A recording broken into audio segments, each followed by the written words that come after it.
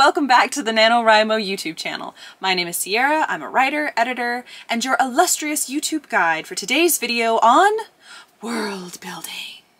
Have you ever felt overwhelmed by the concept of world building? Well, as a fantasy writer myself, I have a little secret to share with you. World building doesn't have to be as complicated as it's made out to be.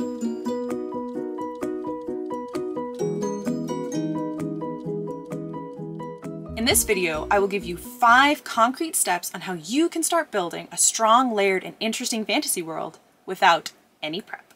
Number 1, plot is the point. When it comes to good storytelling, you only really need to share the world-building details that enhance the plot. We all live on Earth, but do you know every single language? Do you know all the customs and cultures of everyone on Earth? No, unless you're an oracle, in which case comment down below because I have some questions. If you don't know all the details of the world you live in now, then you certainly don't need to know all of the details of the world you are creating. There are many different species in my fantasy novel, but I only know a lot about those that factor heavily into the story. And even then, I only know all the details that pertain particularly to the plot. You don't need to know the vast history of a character that is only mentioned in passing. So when you're writing, ask yourself this: is this detail necessary to further the story or enhance character development? It's obviously okay to include some frivolous details now and then, but just remember that the main point of your novel is the plot and your character development. Number 2, listen to your characters. When I was writing the first draft of my fantasy novel, I knew practically nothing about the world I was stepping into. I learned everything through my characters and their experiences.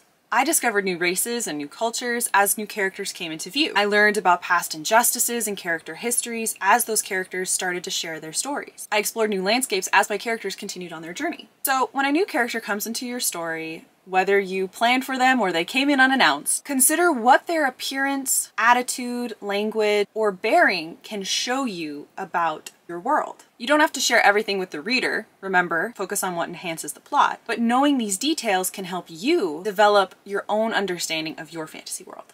Number 3, you don't have to be a linguist. Not every human on Earth speaks the same language, so the same should be true of your fantasy story. But that does not mean you need to be Tolkien. A great way to show language diversity without creating a whole new language is by describing what the language sounds like, not necessarily what's being said. For example, he spoke to her in a tongue she did not understand. It was rough and guttural, as though he were pulling the words from the depths of his throat. Think of this as a play on the old show don't tell rule. You can show how your language sounds without telling your audience what exactly is being said. You can also give qualifiers like she said in her native tongue, or she said switching to the common tongue. Additionally, you can include a few words here and there from one of your fantasy languages without actually fleshing out an entire language. Many authors will do this to add a sense of reality to their fantasy work. But don't spend too much time worrying about grammar or anything like that. You do not have to craft the language. You can just come up with a couple of words here and there and pepper them in through your speech. Number 4, skip the exposition. When we meet new people, we don't tend to spill our entire life stories, unless that's your thing.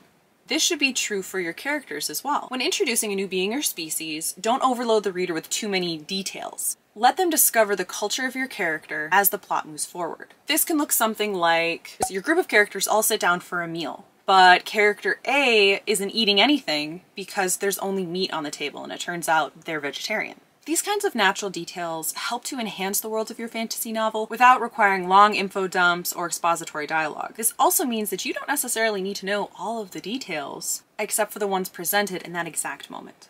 5, don't box yourself in. If you spend all your time crafting every minute detail of your fantasy world, you will feel pressure to include all of that in your story. Why wouldn't you? You just spent weeks, months, maybe years crafting this very detailed world, figuring out all of the history and languages and timelines, and then you use like 5% of it in your story? No! If you spend ages on world building, you run the risk of stifling your creativity and forcing your narrative into this tight box that you created. All you need is to listen to yourself and your story. Bonus tip number 6. Wait until the next draft. I firmly believe that any major world building can wait until the 2nd, 3rd, 4th draft. The first draft is about finding your story, getting to know your characters, following them along their journey. Once you have that down, then you can do the work of getting in those little details that help enhance your fantasy world. See what your mind comes up with during that first draft, and then you can fill in any holes in later drafts. Whether you're a pantser or a planner, creating a fantasy world can be daunting, but it should also be fun. So if you don't know all the details, that's okay. You don't need them to get started. Trust yourself as a storyteller to figure it out as you go along. And remember, I'm always rooting for you, and so is everyone at NaNoWriMo. Check out the NaNoWriMo website at the link below for tools and help getting started on your next project. Thank you for watching, and happy writing. I'll see you in the next one. Bye!